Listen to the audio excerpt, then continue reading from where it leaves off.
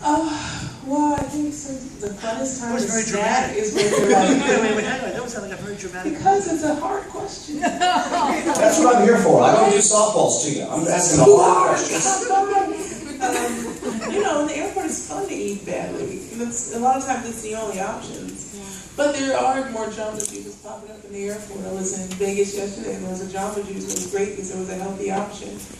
But for me, I try to prepare before I get there. So either eat before I get there, bring something on the plane, so that way you're not tempted by those horrible, tasty snacks, and then literally bite you in the butt.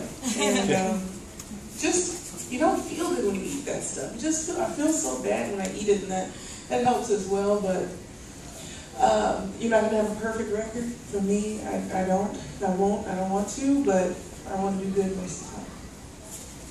Yeah, I mean, from the eating side, I completely agree. On the fitness side of things, we spoke downstairs about the fact that I've been traveling for a long time, a lot of years, and early in my career, I would get very upset if I didn't get my perfect workout in. It would kind of ruin my day. And then I finally got to understand that, okay, wherever I am, I'm going to create a workout, whether I'm in a hotel room to do lat pulls off of the sink, or squats, or some sit-ups, push-ups off the bed.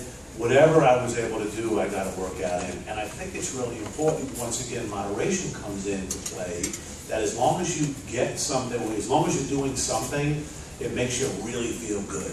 And if you decide to push the peanuts away and do something healthier, obviously, find Jamba Juices around, that's awesome. But if you can't, it's really about making decisions. And I don't know about you, Venus, but we can wish all we want. We can wish to be a Wimbledon champion. We can wish to have a great physique and a great body. But a wish changes nothing. A decision changes everything. And when you decide, okay, I'm going to commit to good health and good nutrition, and only you know that. And look, you guys are all living the life. And you talk to a lot of women around this country and around the world who struggle every day with their health, with their weight, with time. And it's a matter of making that decision. And I think everybody in this room knows that when you hit rock bottom, wherever you've been in your lives, you know you're feeling sick and tired of feeling sick and tired. That's when change really happens.